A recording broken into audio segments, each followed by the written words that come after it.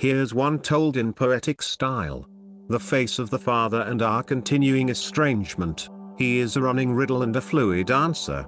He is a mighty allegory of the fall and resurrection of mankind. He is of fable, symphony and nightmare. He is a beautiful and monstrous enigma beckoning imperiously from the shadowy pits of sleep. His mechanics resemble those of a dream which has freed him from the necessities of common logic and has enabled him to compress all periods of history and all phases of individual development into a circular design. Every part is beginning, middle and end. In a gigantic wheeling rebus, dim effigies rumble past and disappear into foggy horizons and are replaced by other images vague but half-consciously familiar.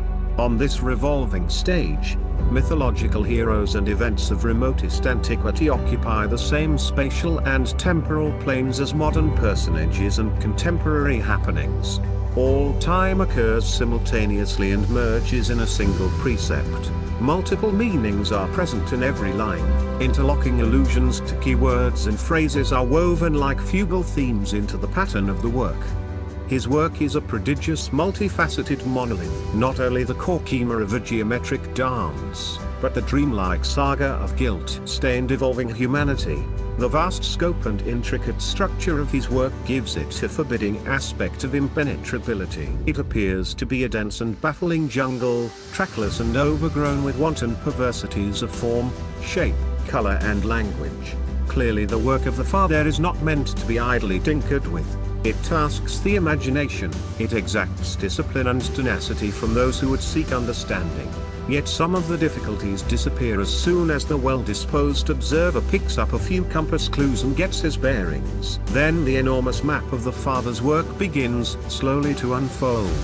Characters and motifs emerge, themes become recognizable and the Father's vocabulary falls more and more familiarly on the accustomed ear. Complete understanding is not to be snatched at greedily in one sitting. The ultimate state of the intelligent observer is certainly not bewilderment. Rather, it is an admiration for the unifying insight, economy of means and revelations which have miraculously quickened stupendous knowledge. One acknowledges at last that the Father's overwhelming micro-macrocosm could not have been fired to life in any sorcerer's furnace less black, less heavy, and less murky than this his incredible work. The Father had to smelt humanity back to protein plasma and reenact the genesis and mutation of his work in order to deliver his message. But the final miracle is that such a message could be delivered at all.